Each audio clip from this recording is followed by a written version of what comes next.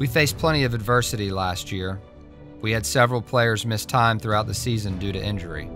Albany beat us by 44 at their place, which could have shaken our confidence and overall belief. Vermont got us pretty good in the grand opening of the Event Center for their 23rd straight win in the series. UMass Lowell led us by 11 points at the half of the America East quarterfinals. But we proved time and time again that champions always answer. Jarris Lyles uses the ball screen with 3 seconds. 2, puts it up, and in! Tip play, but I don't think you have time for a tip. Henson with the long pass. And UMBC is going dancing in 2018.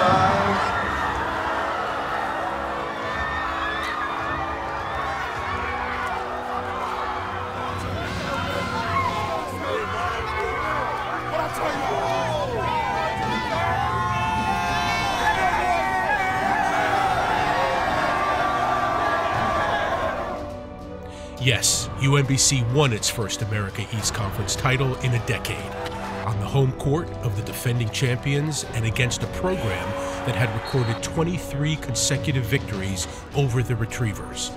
The shot punctuated an amazing chapter in UMBC athletics history, or so almost everyone thought.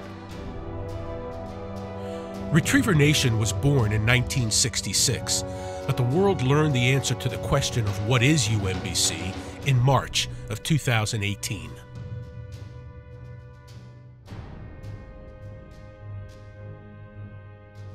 The hand hedge. Sure got the 3 from the basket away almost. Lamar reaches up and grabs it outside. Lyles, here he is. And the Retrievers take the 3-point lead. He'll slash, he'll come in, come back out. Ball, top of the key, 3. Yes! Goodness!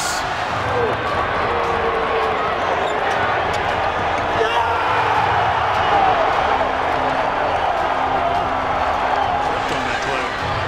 They got an open floor for Lyles. Lyles will put it up from the wing.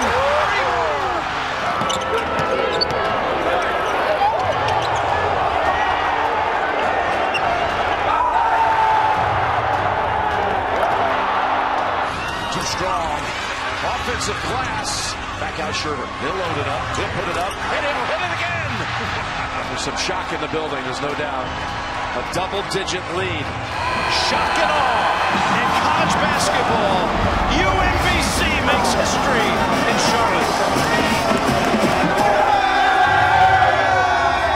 We made history today, baby! Yeah!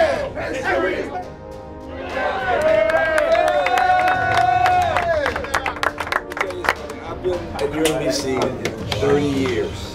This is the best day in the history of UMBC. Give yourself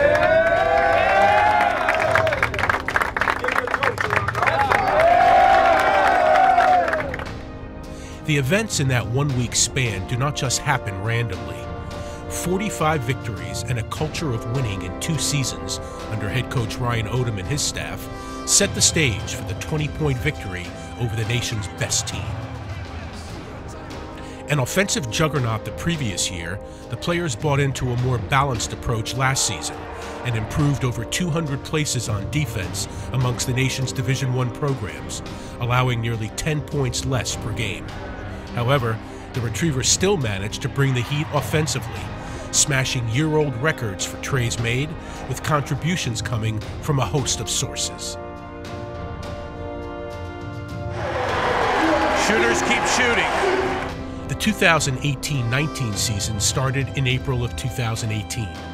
While continuing to revel in their achievements, the returning players quickly turned the page and approached spring workouts on the court and in the weight room with vigor and determination. And when newcomers joined them in the summer, the intensity ramped up another level.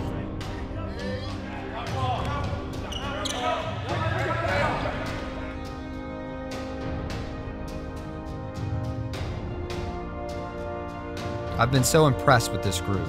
The culture in our locker room has never been stronger. Our players have created a culture of excellence. It starts with a belief in self, then a belief and trust in teammates, And finally, an understanding that no matter the obstacles that come our way, that we will fight, work, and answer together.